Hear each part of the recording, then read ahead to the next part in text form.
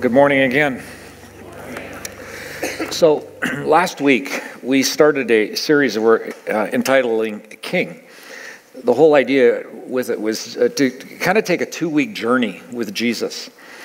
In the weeks leading up to his death and his resurrection, there were some experiences that we don't always hear a lot about. The one we're going to look at today is his entrance into Jerusalem. We call it Palm Sunday. Most of us, if not all of us, have heard of that. But the idea was just to kind of walk through this journey together. And this week, things really heat up a little bit around here because it's the week, right? So we want to give you, as a church family, opportunities to kind of walk this journey with Jesus, familiar from previous years. Except this year, we tried something last year and we're doing it again this year. On Wednesday and Thursday, we're going to transform our campus into our version of what the city of Jerusalem and surrounding area would have been like. And through a series of vignettes or stories, tell the story of Easter. So it's going to happen in this building and in that building and a little bit outside. And just encourage you to come as a family. And though it's our kids' staff that are putting this on, hosting it, it is for sure not just a kid event. It is a family event. And that's what we heard over and again last year as people went through it. So over the 2 nights, you can bring your dinner and whatnot, and tables will be set up. You can enjoy that and then take a walk through Easter. Now, there are already 500 plus people, I think, that have signed up to do this over Wednesday and Thursday. So I really encourage you to register as soon as you can online or at our app and get your name in there. And then on Friday, we're going to do a Good Friday service here, which focuses on the cross. It's a reflective service. It's a little darker because of what Jesus has gone through. We just want to sit in that and think about that for some time together on Friday. I think I probably say this every year, and I'll say it again this year. If you don't come to like a Good Friday event, or like we're doing or others, you actually lose a little bit of the thrill and the excitement of Easter morning. You almost need that black backdrop to see the clarity of the diamond that is his resurrection on top of that. So if there's a way for you to be part of what we're doing here or another church, then just take the time to reflect Good Friday. And then sunrise and a couple of services here. So you can check that event card that we're handing out at the end. It'll give some more details. Okay, so where were we last week? We looked last week at Jesus leaving northern part of Israel, heading down to Jerusalem with his friends and the dialogue and discussion they have about what Jesus is going to do. This morning, we want to look at the moment where Jesus walks into Jerusalem for one of the last times in the last week of his life. And on the surface, it may not seem all that significant, but entrances really do make a difference. Every hero needs to be worthy of the kind of entrance they have. And we see that happen throughout. Our heroes in history and politics, if there are any there, and religion, and even our movies. A hero who enters and how they entered reflects kind of who they are, right? Let me give you a few examples. Like, for example, George Washington, right? Crossing the Delaware, he comes in as this conquering, victorious general. That's what that says. That's a great entrance. Here's another great entrance, right? Does that speak intimidation, right? Like that's a powerful guy right there. Speaking of powerful, here's the next one. This is Wonder Woman. Powerful woman, right? The original Wonder Woman that I grew up when I was a teenager had an odd power over me as a teenage boy. Yeah, absolutely. Here's Ethan Hunt. Some of the most impossible entrances in movie-making history, right? Then there's Luke Skywalker for our Star Wars fans. You know, if you're a Jedi Knight and you're the de facto leader of the Rebel Alliance and the savior of the galaxy, you need an entrance that's worthy of that kind of title. And what you need is an X-65 X-Wing flyer, right? That's what you need. That's appropriate for that kind of entrance. Apparently even Harry Potter and a broom are a good way to enter. Here's one of my favorites, 007, James Bond. That's a beautiful car right there. That is an Aston Martin with a few upgrades from the dealer right there. Yep, it is. And here's another one of my favorites. Indiana Jones, right there. Like, his entrance is right, nothing like it. Okay, I need to pause here just a little bit. I got to give this guy a bit of a break. Unfortunately for him, there has been the occasion where he has been compared to me. And I think that is totally misplaced. Right? So, the poor guy, right? The poor guy getting compared to me. So back to entrances. Okay, so it can be presidents, it can be popes, it can be kings and queens, right? Entrances really do matter. William Wallace, right there, right? Braveheart. That's it. They may take our lives, but they won't take our... Oh, yeah. Yeah, so, yeah. Here's Achilles from Troy. Brad Pitt never gives up like an entrance, right? Never. Aragorn from The Lord of the Rings, right? The King of Gondor on his steed. Appropriate. Here's, I think, one of my favorite. General Maximus Decimus Meridius, the gladiator, riding in from a victory in Germanus, and he's this king on a steed. Entrances really, really do matter. They do. Can you imagine Gladiator, this great general, ever riding in on something like this? Like a 30-year-old rust bucket of a Mazda Miata. What a wreck. Who would drive something like that, right? No, really. That's not how you enter. Not if you're anybody of any significance. True? Right. Entrances really do matter. They say a lot about who we are.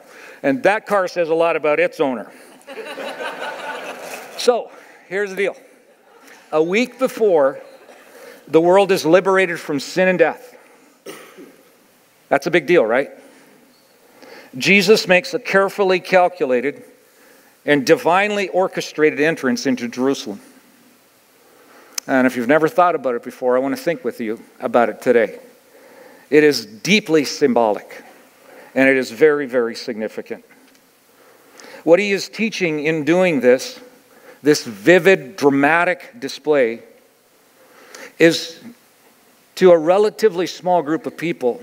He is trying to explain to them who he is and what this is all about. Now, did people not know who he was? Well, yeah, they knew that he was Jesus. They knew that he was a prophet. They knew he came from Nazareth. They knew some stuff about him. But did they know who he really was? Was this entrance to kind of correct a view, an inadequate view of who he was? Well, it's actually not uncommon for us a couple of thousand years later to not know exactly who he is, to mistake him for maybe something or somebody that he isn't. But here's one thing that we've not been able to do for 2,000 years, and they couldn't do it the day he walked into Jerusalem. You can't ignore him. You're forced in a way by who he says he is to make some choice or decision about him. He's a polarizing and he's a dividing person and has been for millennia. We are forced to make some assumptions and some conclusions about who he is. So I want to take you through that experience from Matthew. I want to read through it. It's just 11 verses. And then I want to look at what the text might teach us. There's something really interesting that happens toward the end of this text. So let's read together. Matthew 21. Beginning in verse 1. You can follow along, read it up on here, or just listen if you wish. This is how it starts. As Jesus and his disciples approached Jerusalem, remember they've come from the north, they've approached Jerusalem. They came from the town of Bethphage on the Mount of Olives. Jesus sent two of his friends, on ahead. So what he said, go over to the village over there. As soon as you enter it, you'll see a donkey tied there and its colt beside it. Untie them and bring them to me. If anyone asks what you're doing, just say the Lord needs them, and he will immediately let you take them. Now, just so you know, guys, this took place to fulfill the prophecy that said from Zechariah, tell the people of Jerusalem, look, your king is coming to you. He is humble, riding on a donkey's colt. So the 2 disciples did as Jesus commanded. They brought the donkey and the colt to him and threw their garments over the colt, and he sat on it. Most of the crowd spread their garments on the road ahead of them, and others cut branches from trees and spread them on the road. Jesus was in the center of the procession, and the people all around him were shouting, "Praise God," or "Hosanna, praise God for the Son of David. Blessings on the one who comes in the name of the Lord. Praise God in the highest heaven." The entire city of Jerusalem was in an uproar as he entered. "Who is this?" they asked. And the crowds replied, "It's Jesus, the prophet from Nazareth in Galilee." Quite a scene, right? Here it is, Jesus entering Jerusalem, people lining the road into Jerusalem from the gate, probably where he comes in, pulling branches off of palm trees and throwing them on the street, some taking their outer garments off and throwing those into the street as Jesus moves through. Everyone is shouting, "Hosanna, blessed is he who comes in the name of the Lord." And yet, if you go back to verse 10, it's an interesting thing to me. They have a question that's on their minds. The question is this: who is this? Who is this? Well, hold on just a second. Why would you ask that question? Didn't they know who he was? Evidently they did. Like if you shout, "Hosanna, blessed is he who comes in the name of the Lord," that's not just anybody. That's not somebody you don't know. You don't just throw that out. No, they had some idea of who he was. They had to. You see, like the word Hosanna, the way that it's used, it suggests that they knew something about him. It's not used this way, "Yay, Jesus, this is really good you're here."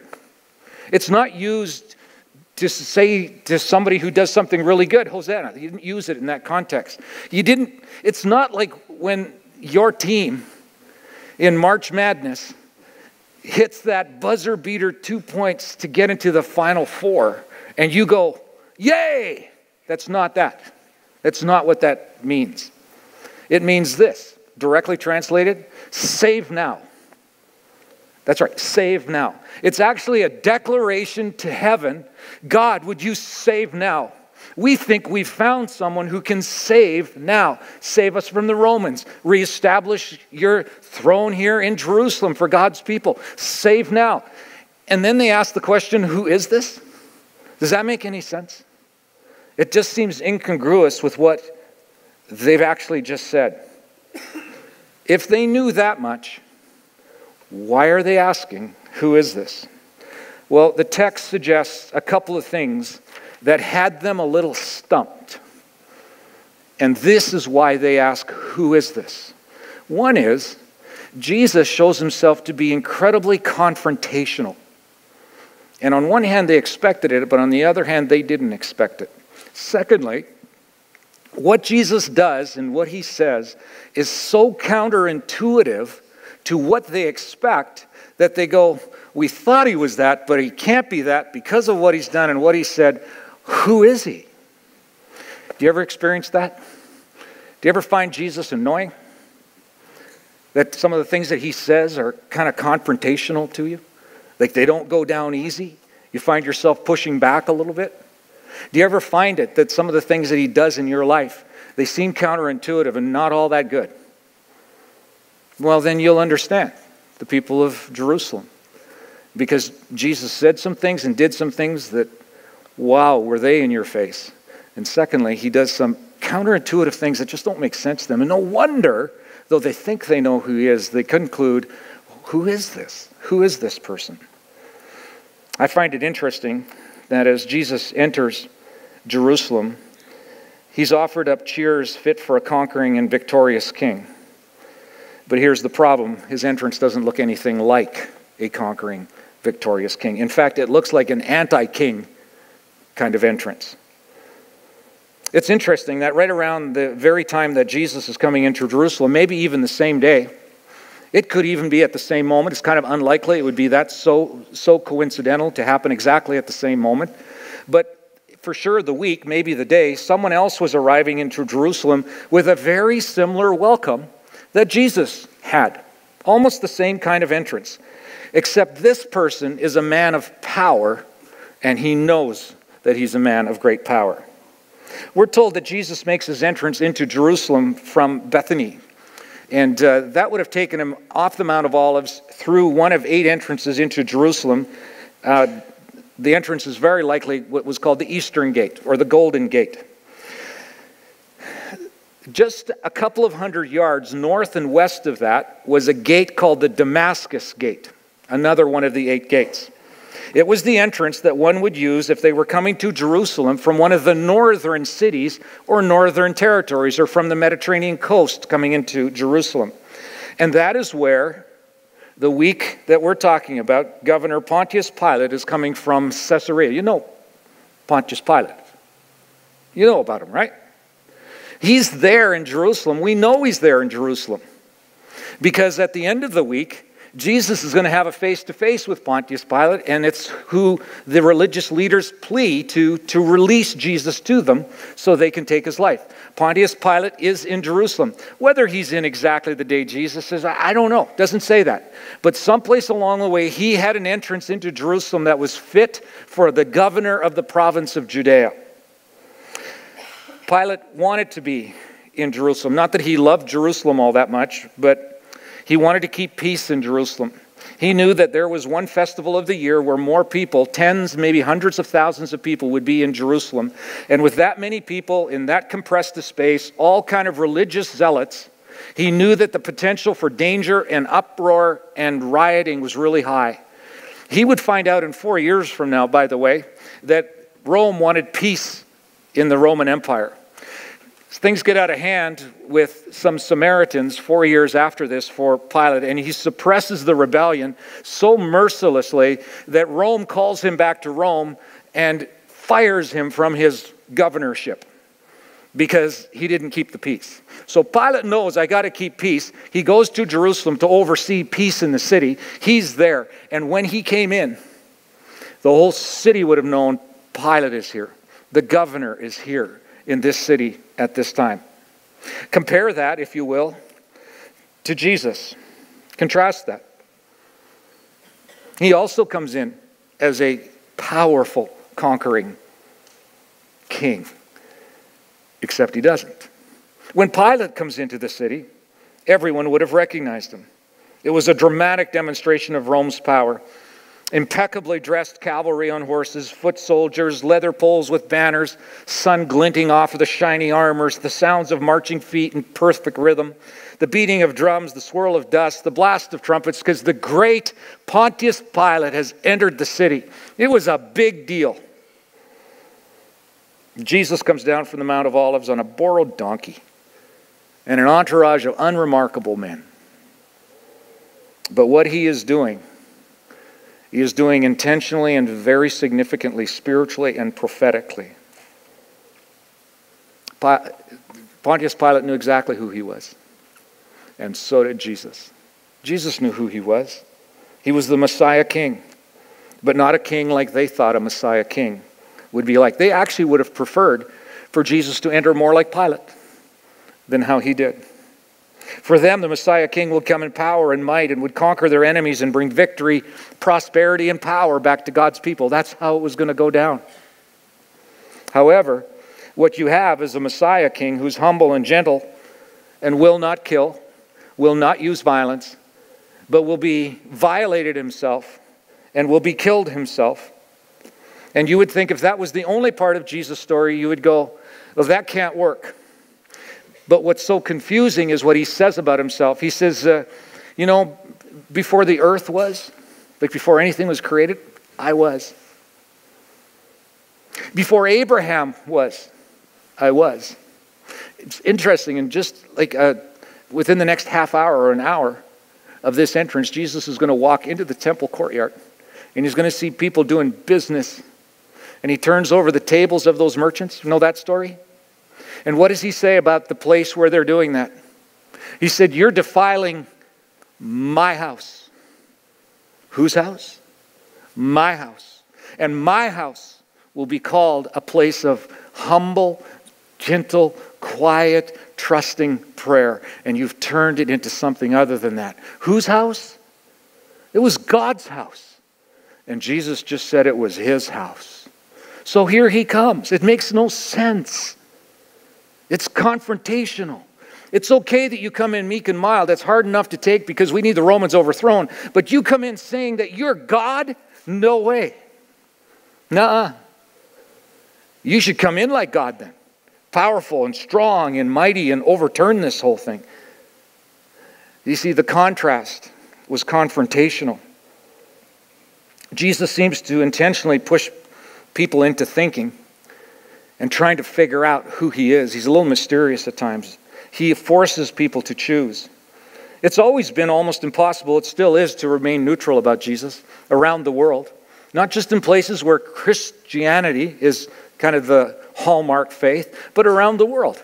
He's been this flashpoint. He's hard to figure out. This simple act of entering as a Messiah king on a humble donkey was an intentional act of confrontation, saying, this weekend, Jerusalem, you're going to have to make a choice. You are either going to crown me as king or you're going to kill me on a cross. You're going to get to choose. You can't stay in between. You won't stay in between.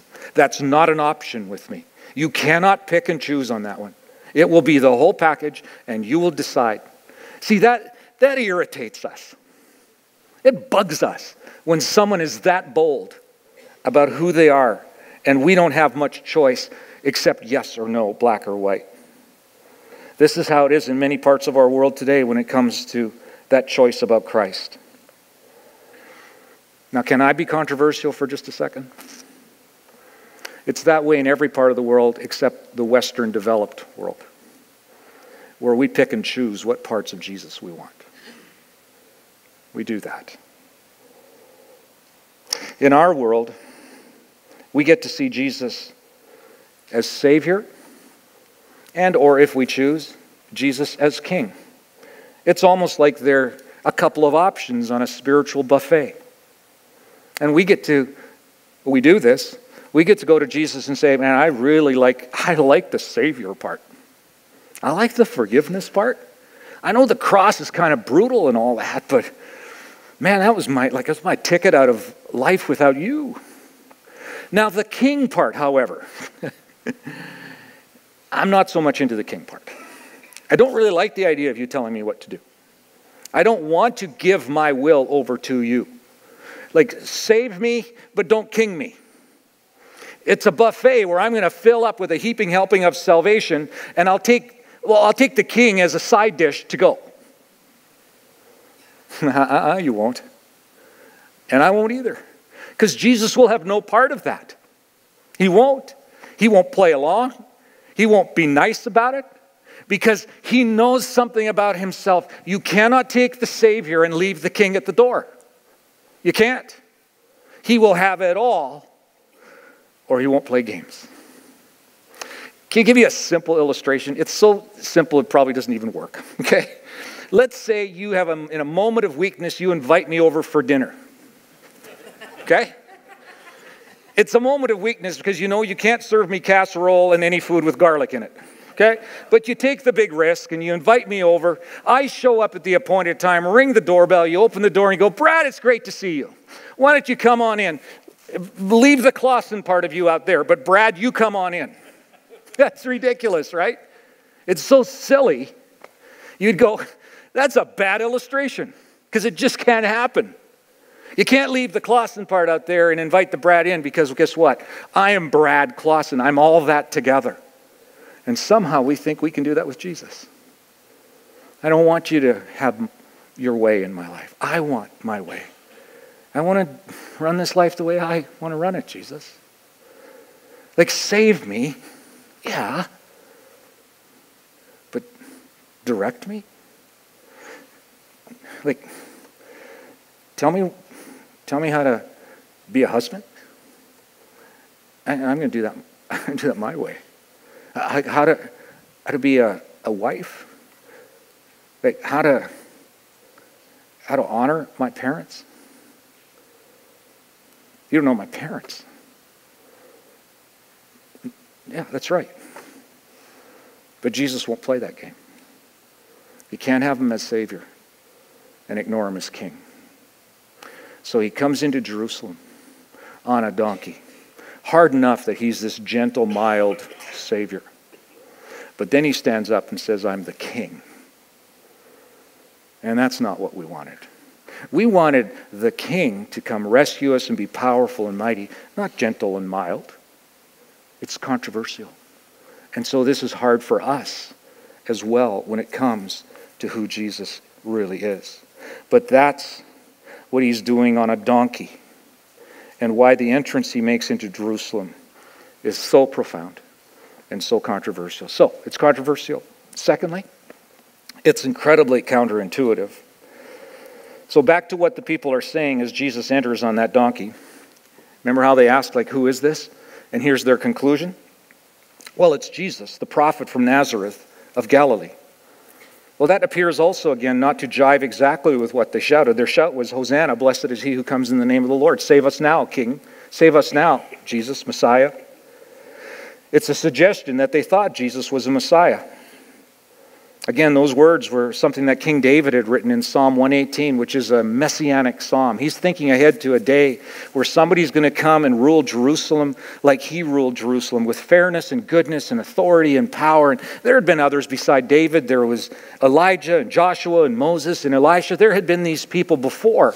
And the people of Israel, from they were little kids on, they learned about the Messiah coming. Hosanna.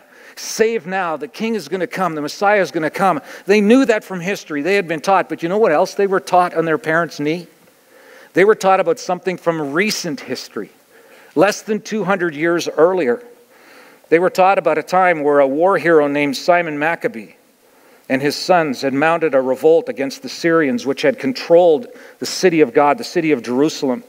They swept into the city and they fought and they killed their way through enemy lines to reestablish Jewish authority in Jerusalem, to purify and renew the temple. Hundreds of people had been killed in that revolt. It only lasted 7 short years, and then they were banished and enemies took over again. But historical records indicate that they were welcomed into the city just like Jesus was welcomed in here. The people of Israel knew what the history of Israel was. So it made sense, given the promise of David and the recent history, that the person who rode on a donkey was someone who would look somewhat like David and be strong militarily like the Maccabees, and they would take over Jerusalem and purify the temple. That was expected. However, they knew the man on the donkey. They knew he was a guy named Jesus. He had done some pretty cool things along the way that meant he was endorsed by God. But he was from Nazareth, and they had at one point said, there's not much good that comes out of Nazareth. If you're one of them, it's not all that good. And here he was in the night. It just made no sense to them. It was counterintuitive to them because he should come in victoriously and strong and mighty. And this is not what he's doing. The whole donkey thing made no sense. I mean, who shows up if you're the Messiah of the whole world in a 30-year-old red Mazda Miata? Really, it doesn't help your cause. Right? So Jesus is coming to rescue and redeem, and he's coming to rule as king, but not the way that initially made any sense to them. He's not coming with killing and fighting and overwhelming with military might or violence against those who oppose him. He's going to do it by losing power, by not resisting, by dying without a fight. He triumphs through weakness, and that makes no sense. That's counterintuitive. And I'll bet you've met that God. I bet there's more times than not where something has happened to you in your life, and you've turned to God and you've said, that makes no sense. That's not like you. Why would you allow that? Why would you do that? My faith is shaken in you because I expected something different from you, God. I didn't expect this. It seems you pulled your hand back and you're just letting stuff happen to me, and it's painful and it hurts and it wrecks things and some of it can't be fixed again. God, what's the deal with you? Or sometimes something happens to you and you go, God, you made that happen. Like, I'm not at all happy with you right now. Can I give you a little advice, God? I've got a bit of a better handle maybe on how to do life than you do. You ever done that? Am I the only one? No, I'm not. And the things that God does or allows sometimes are counterintuitive, and we don't like him for it. We push back on him. And that's what's happening right here. You see, this riding in a donkey is really a parable of the lifelong mismatch between what I want and I'm sure is the right way and what God provides and what God does. Some years ago, I went to the hospital late one Sunday night to visit a friend who had been there for a few days. And as I departed about 9 o'clock, I get into the elevator, doors open, I step in, and there's this, late 70s, something like that, woman in the elevator. And door closed, and we start heading down. And for some reason that night, I'd worn a white shirt and dark trousers, and that made her think that I was a doctor. How wrong could she be, right? Right.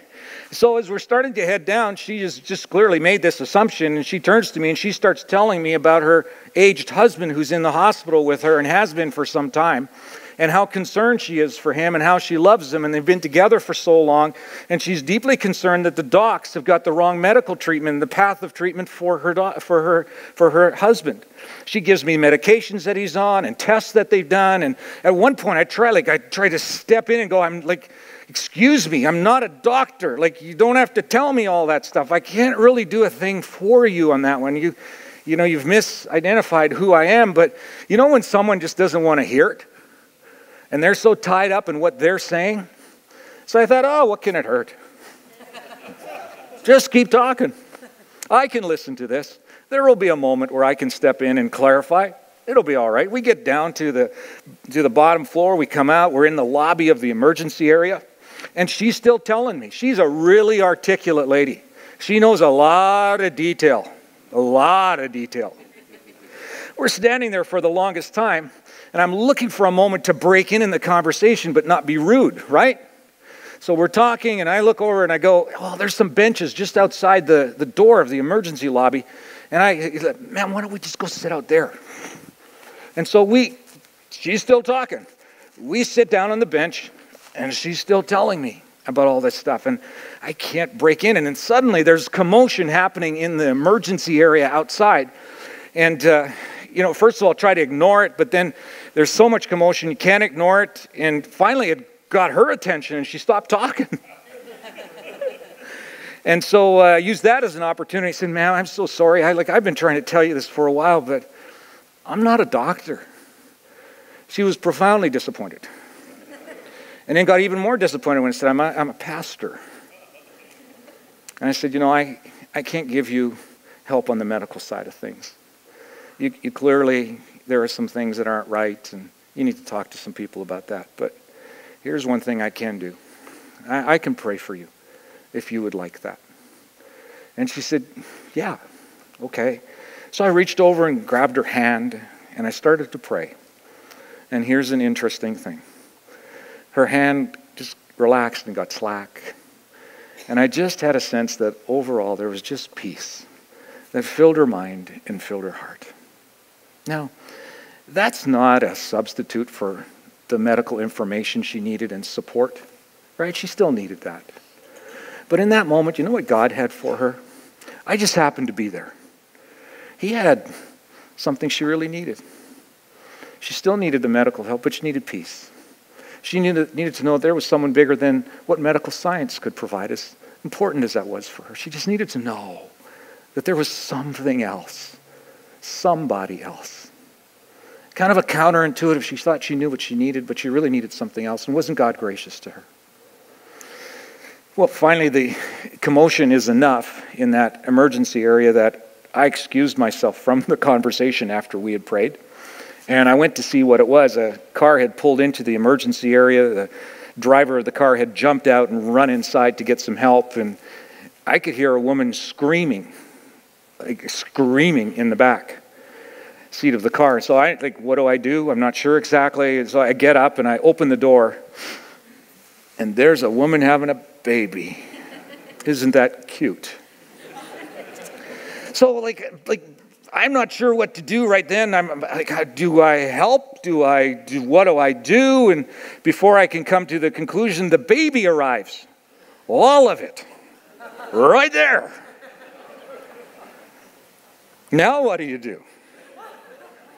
And as I was about to do nothing, medical personnel come in, and gurneys and doctors and lawyers, and they pull me away. Doctors and nurses pull me away. They needed lawyers.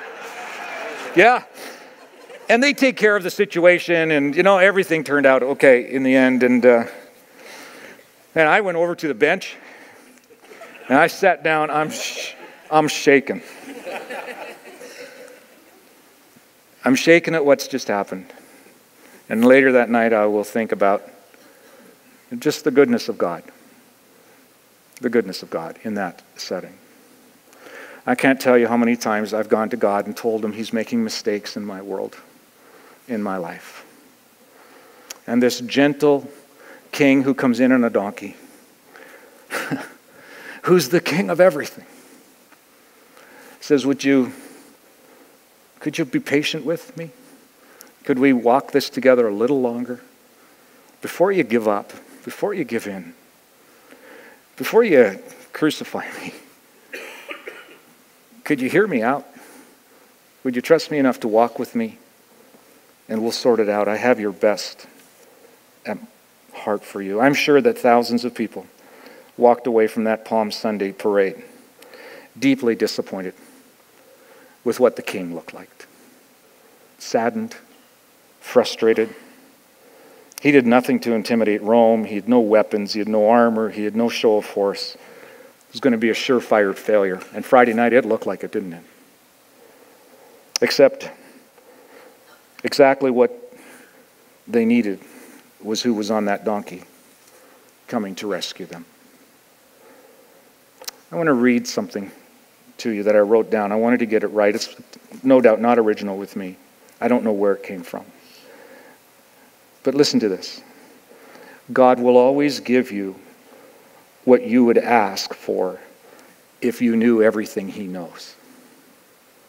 Can I read it again? God will always give you what you would ask for if you knew everything that he knows. That's the king on the donkey. That's the king of the universe. Is he, can I ask, confront, is he your king? Or is he your savior only? He won't play that game with you. And if you're disappointed with him as king, would you go back to him and wait a little longer with him? He'll give you exactly what it is that you need, and then he'll give you even more than that. He'll exceed what you expect. It's the nature of our great king. Aren't you glad he came on a donkey? Mm-hmm. So Jesus, thank you. You're so innovative. You're creative. You're brilliant in your strategies. Your tactics and your way you do things are always thoughtful. They're brilliant. Your thinking is beyond ours. Your solutions aren't often what we would come up with. But you're king. And that gives you authority, and that gives you right to do things your way. And the choice will be for us whether we'll let you be king. You want to be. You will be if we let you.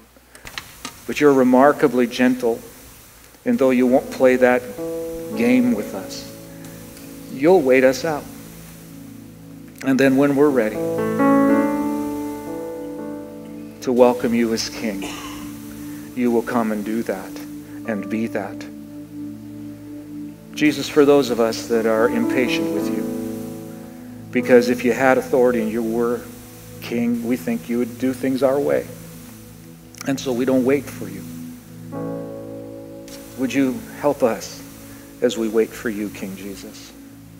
You go ahead and ride into our world on a donkey or any other way you want. But you come into our world, and we'll learn to walk with you and live with you and enjoy you as our king. You are the only king, absolutely forever. And we love you back. Amen.